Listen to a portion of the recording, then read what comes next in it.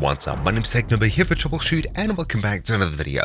In this quick video, I'll be talking about how to get the old Windows photo viewer in Windows 11. It brings back quite a few features and of course maybe a bit better for you and your specific use cases. While the new photo viewer may have a couple of new features, work in a few different ways, overall I really don't like this UI. It's a lot slower to open, a lot slower to render big images, etc. I much prefer the old photo viewer that's just a lot easier to use in general, at least in my opinion for my use case. If you're like me and you'd like to get back the old Windows photo viewer, it's incredibly simple as it's still built into Windows 11 and of course will hopefully be built in the future for quite a long time to come. All you need to do is look in the description down below for a download link to this registry file here, which I'll simply open up with Notepad as it's a simple text file with the .reg extension. When we do open it up, you'll see all of this text over here. Essentially, it just re-enables the Windows photo viewer and allows you to open it up.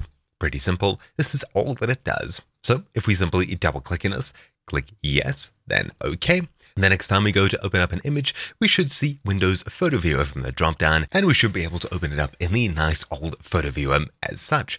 Of course, everything's exactly as you remember it with Windows 10 before the new Photos app was introduced and made the default. In order to get this to become the default on Windows 11, simply right-click any image, then Open With, and in this drop-down, we'll expand this, choose Always Open, and then choose Windows Photo Viewer and OK.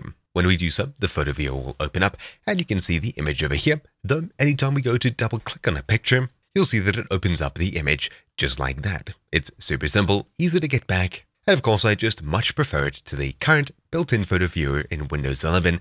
This is just much better in my opinion. Anyways, that's about it for this quick video. Once again, you'll find a download link in the description down below. It's just a bit of text, and you can verify that you've downloaded the right thing by opening it in Notepad first. Thank you all for watching. My name's been Technober here for Troubleshoot, and I'll see you all next time. Ciao!